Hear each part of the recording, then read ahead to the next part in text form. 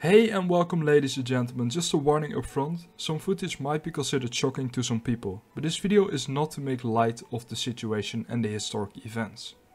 This video might be demonetized, so if you want to support me financially, consider becoming one of my channel's members for €3 a month to keep this channel afloat. Another thing is that this video will be divided into two parts. This part will go from 1933 until the fall of Yugoslavia. Now without further ado, let's get going.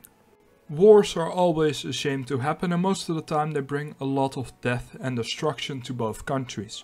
And today we're going to look at a war which had caused the most death and destruction in a very short amount of time, World War II. Once Hitler rose to power in 1933, there were only a few things that concerned him. And one of these things was to build a country which would be ready for war, and the other thing was the extermination of minorities, like Jews, homosexuals, gypsies, people with disabilities, people with certain skin color. He did this by using so-called extermination camps under the name of rehabilitation camps. Germany was punished hard after World War I, and this is one of the reasons the Nazis rose to power. Because of the Treaty of Versailles was an easy scapegoat to blame all their crises on. According to the Treaty of Versailles, Germany was only allowed to have an army of 100,000 men. It lost 13% of its territory and 10% of its population. They lost a bit to Denmark, they lost Danzig to Poland, they lost a little to Belgium, Czechoslovakia and Lithuania. France retook parts of Alsace and Lorraine after they lost it at the Prussian hands in the Franco-Prussian War of 1870.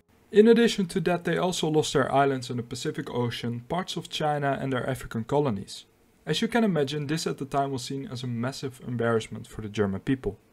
And this was also one of the big reasons Hitler was eventually elected, along with reasons like the ongoing crises. Once he rose to power, he started to violate the Treaty of Versailles. He started to expand the army, make tanks and create an entirely new air force. One of the big events after 1933 was the Night of the Long Knives. This was in 1934 when the SS, Gestapo and other groups were tasked by Hitler to perform a series of killings. These were mainly all political adversaries. This was supposedly to stop a potential coup d'etat led by Ernst Röhm and the SA. These killings lasted 3 days. Official numbers state that 85 people died during this, but it's estimated that over 1,000 people died. In late 1935 the First Real War started, and this was actually the Italian conquest of the Abyssinian Empire, also known as the Ethiopian Empire. This was a war to boost the country's prestige, after a humiliating defeat 40 years prior. This time they actually succeeded in conquering Ethiopia in a war which lasted 7 months. This was also to show what was about to come, with aerial bombardments, poison gas, flamethrowers and concentration camps being used. Coming to 1937, this year saw the start of the Second Sino-Japanese War. The war started due to a border clash between the Republic of China and the Japanese Empire, exchanging fire at the Marco Polo Bridge at 1100 hours. The official reasons remains unknown, but the incident started a new war between the Japanese and the Chinese, which saw the worst of atrocities happen. For example, the Nanjing massacre, which killed between 200,000 and 400,000 people. All of this happened in the time span of 1 month. This included rape, pillaging, arson and murder of prisoners of war. Coming now to 1938, which in my opinion is the most eventful year leading up to World War II. The first major event in 1938 was the Anschluss of Austria on the 12th and 13th of March in 1938. This was when Austria was invaded without a single bullet being fired. Within weeks of these events, authorities started to round up Social Democrats, Communists and other politically opposing parties, and also the Austrian Jews. These were all sent to concentration camps. In the plebiscite, which happened about a month later, they said that 99.7% supposedly agreed with the annexation. However, international reactions were very mixed. The opposers did not think much of it at the time, thinking that it was fine because 2 German-speaking countries unified. But people like Winston Churchill were outraged about the aggressive expansion of Germany, saying that most Austrian people were opposed to the annexation. After this, Germany wanted to have the Sudetenland. This is a part of Czechoslovakia where a lot of Germans lived, so of course they would try to get that. The Treaty of Munich was an agreement between 4 of the 5 major powers in Europe. They agreed that Czechoslovakia should surrender the Sudetenland to Germany, and this was to avoid an all-out war being waged across Europe again. However, this effectively made Czechoslovakia vulnerable to a German invasion because their greatest strength was given away, just like that. And lastly, in 1938, another event happened in Germany, and this was named the Night of the Broken Glass. Somewhat less famous than the Night of the Long Knives, but still very important. Jewish homes, schools and 276 synagogues were destroyed and ransacked by sledgehammers and other tools. In the end, 7,000 businesses were destroyed and 30,000 people were arrested and sent to concentration camps. A lot of Jewish people also fled Germany. This event also triggered mass suicide, numbers estimated to be around 638 suicides. On the 22nd of March 1939, Lithuania caves and gives in to the German ultimatum.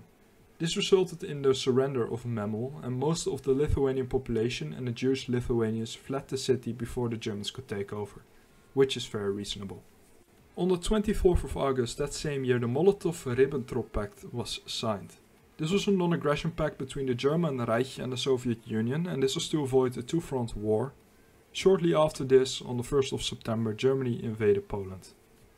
2 days later, the UK and France both declared war on Germany after the British promised the Poles to safeguard them from only German aggression. And while 90% of the German aircraft was fighting in Poland, the French and British were cautious because they were too afraid of German aerial retaliation. Eventually the French did decide to attack, and this attack happened on the 7th of September. Even though the French enjoyed massive numerical advantage, they did not capture a lot of territory. And after the seemingly inevitable fall of Poland at the hands of both the Germans and the Soviets, who declared war on the Polish just 2 weeks after the Germans did, they decided to retreat to their original post near the Maginot Line. And the last major war which happened in 1939 was the attack from the Soviets on Finland, and this is also called the Winter War. During this war we saw history's most successful sniper take on hordes of Soviet troops. And even though the Soviets enjoyed a numerical superiority and eventually went on to win this war, it's hard to call it a Soviet victory. This is because the Soviets suffered 5 times the casualties during this short war, coming in at about 350,000 wounded in action, missing in action or killed in action. After this war ended, it was quiet in Europe for the first time in months, but this peace in Europe would only last for 20 days, because on the 9th of April Germany decided to declare war on Denmark and Norway. There wasn't a lot of resistance in Denmark, but in general there wasn't a lot they could do about the invasion, so they surrendered approximately 2 to 6 hours after the invasion. The Germans also invaded Norway and quickly occupied Oslo, Bergen, Trondheim and Narvik. And the Allies tried to help Norway by sending expeditionary forces to help them out. Meanwhile, in the rest of Europe, Germany declared war on the Low Countries on the 10th of May 1940. The first one to fall of the 3 was Luxembourg, which fell by the noon of the 10th of May, and the second one to fall was the Netherlands. The Netherlands only lasted 5 days and surrendered after the bombing of their major city Rotterdam. Notable battles in the Netherlands were the battle for the Afsluitdijk and the battle for the Grebbelinie. The battle for the Afsluitdijk was one of the few where the Netherlands was successfully able to defend, but they were overwhelmed at the Grebbelinie, resulting in a German victory there. And the last of the 3 Low Countries standing was Belgium. To beat France and Britain they needed to do some trickery. The reason they needed to do this was because in terms of manpower and equipment they were definitely outnumbered, and here comes the Manstein plan into effect. This is to penetrate the Ardennes force with a lot of tanks and resources. This was because the Ardennes force was seen as naturally impenetrable, so they were only guarded by the French 2nd and 9th Army, which was seen as second rate. The idea was for Group A to go through the Ardennes and for Group B to perform a feint attack to lure the British and the French into Belgium to pin them down. And this worked like a charm, because the French with their 7th Army and a lot of tanks and the British rushed in and got pinned down. Then they got forced back to Dunkirk and forced to escape. Only 10 days after the Battle of Dunkirk, Paris fell, and on the 22nd of June 1940, France signed the armistice and capitulated on the 25th of June. In a mere couple of weeks, 5 countries capitulated to the Germans, one of which was an empire thought to be invincible. Several hundreds of thousands of people died, and even more people tried to flee to avoid the fighting. But Germany was not done, they wanted to take Britain as well. The name for this operation was Seeloe, also named the Battle of Britain, and on the 16th of July preparations for Operation Seeloe started. They wanted to do an aerial and amphibious assault on the British mainland. But before they wanted to launch the invasion, they needed to have full aerial superiority. Some said that it would take between 8 to 14 days after the start of the aerial assault for the troops to land.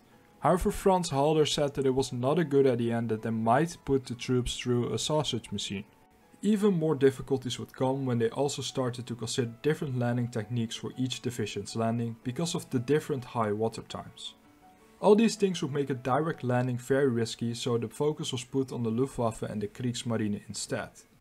And so it was. The Luftwaffe started targeting ports and food stocks. The Battle of Britain started in early July 1940. On the 13th of August, the Luftwaffe began a series of concentrated attacks known as Operation Eagle Attack. This was an attempt to destroy the RAF and have aerial superiority. This, however, did not go as they wanted. Yes, they did to destroy a lot and they were a great danger to the Royal Air Force. However, the change in objectives is, according to some historians, why the Germans lost any chance of the potential victory over the British, as it allowed the RAF to recover. After this, Italy declared war on Greece and Greece lasted 5 months before eventually capitulating against the Axis powers. Of course, Greece did not stand alone and they got help from Commonwealth nations, but it's still an impressive feat nonetheless. During the later stages of the Greek-Axis war, the Axis also declared war on Yugoslavia, but they fell within 12 days. This is because a large portion of their army was ill-equipped to fight a war from all sides.